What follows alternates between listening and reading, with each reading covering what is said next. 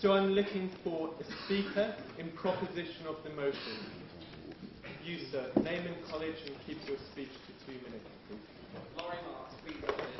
The Zeitner is right. We need a Labour government, but we haven't got one. He said he referred to the 18 years of Conservative rule. It's not 18 years, it's 28 years and counting.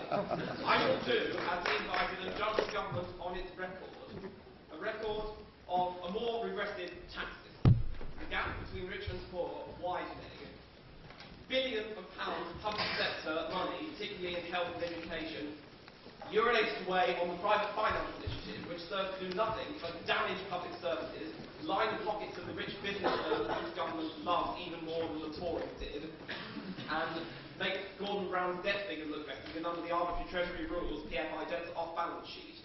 The continuation of privatised hospital cleaning, which is the main cause of soaring hospital infection rate. The continuation of subsidising privatised railways to achieve far more than it would cost to renationalise them, so that while services and fares remain falling, the fat cap bonuses can continue to rise. Then everything the noble lord said about civil liberties and more. Bans on protests around Parliament and number 10, and the return of the death penalty in extrajudicial sum reform, as we saw with the murder of Jean-Charles de Menezes at Stockwell Tube Station. And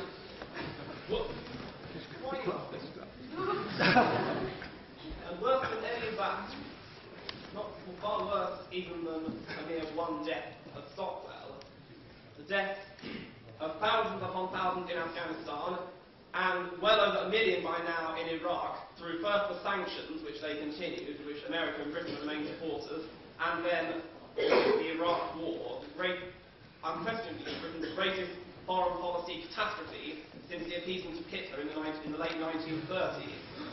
If you... Yes, I am. If you actually believe in all the wonderful values which Mr. Zeitner claims to talk about, then you should support the motion and oppose the government. The motion is not this House endorses the Conservative Party. Yes. Remember.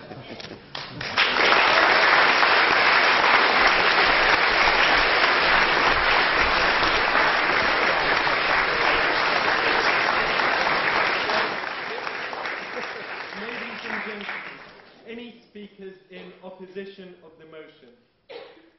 Sir, name and college. Hi, I'm Gavin Bailey from Darwin. I was thinking about the objections that the Tories have come up with against the government. There aren't enough prison places, there's too much spin, there was a raid on pensions, and they all disagreed with a number of the policies on the Constitution and the illiberal policies in the Home Office area. If we compare that for a moment to what the Tories did when they were in government, there were 2 deep recessions, unemployment reached 3 million, interest rates reached 15% that people had to pay on their mortgages. In contrast, we've had the longest period of growth, unbroken growth, for 200 years since records began. When the Tories were in power, we had queues, people queuing for 18 months. We had hundreds of thousands of people waiting in the queues. We had violent crime rose every single year of the 18 years that the Tories were in government. Every single year. 2 Tory MPs were actually linked to jail for the things that they did while they were in power.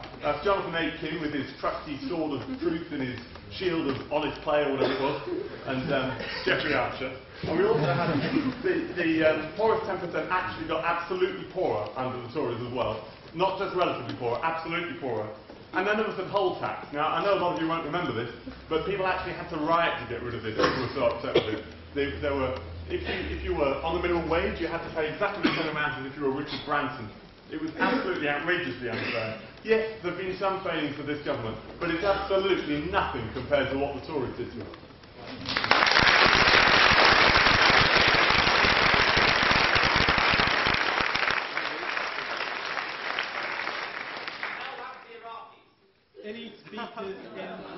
Any speakers in abstention of the motion? You, sir, name and college. Good evening. My name's Ian Ralby, and I'm at St. John's College. To all the Brits in the room, I would like to say, on the topic of this debate, be glad that you have something to debate. Be thrilled that there is actually something contentious here. In many countries around the world, lack of confidence in the government is a foregone conclusion and indeed a universally held view. Be glad that your politicians can do such extraordinary things like, you know, speak in complete sentences. Write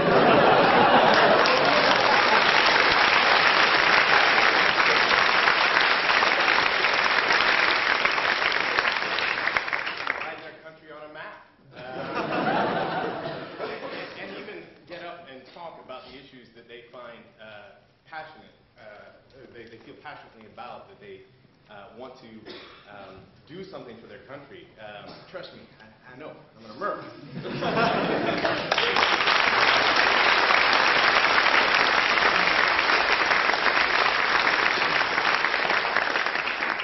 Another speaker in proposition of the motion. You, sir. Name and college. Chris Edmonds, Hughes Hall. I'd just like to agree with the point that Nick Herbert made earlier, that this debate is mainly around the trust that the government show in the people. I've just started on the graduate course in medicine here in Cambridge, and for the last 3 years I've been working in the NHS, first of all on the front line as a support worker, and then for the last 2 years in various middle management jobs. And even over those 3 years, what I've seen is a complete and utter destruction of the morale within the NHS. Yes, money has been thrown into it. Yes, waiting lists have come down. But the quality of the service that people are receiving, we've got nurses being forced to do so much admin that there's no longer any time for nursing. We have nursing assistants being forced to do the nursing. We have hospitals that have occupancy rates of 98% and that's why we're getting ridiculously high MRSA rates. And over the last 6 months or so, I'm sure you've all seen the crisis in the medical profession. The government failed completely to listen to doctors about where the medical profession should go. They chose to dictate their vision of what the profession should be. And they did this solely to gain control. They felt that the medical profession had too much power, had too much influence. The people in this country trust their doctors. They don't trust their politicians.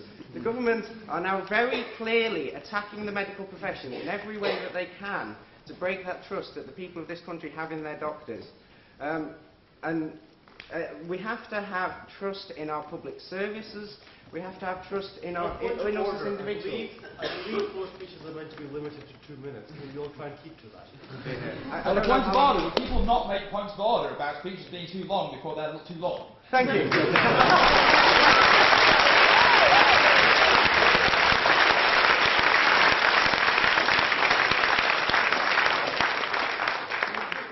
Final point to clarify this. The government recently did their own survey. They spent £8 million on finding out what people wanted from the NHS and what people thought of their GPs. 85% of them said they were entirely happy with access to their GPs. The government's new policy, following their own survey, is that they have to focus on improving access to their GPs. they twist, they spin, they lie consistently, and they're attacking the professionals, and we have to stop this. Thank you.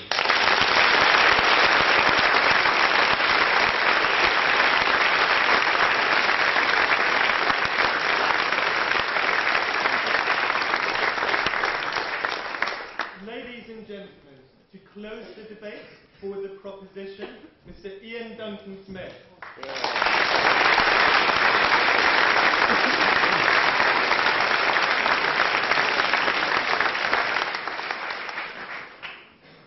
Mr. President, ladies and gentlemen, I would say, as you said, my lords, ladies and gentlemen, and you may think that's a mistake, but I've been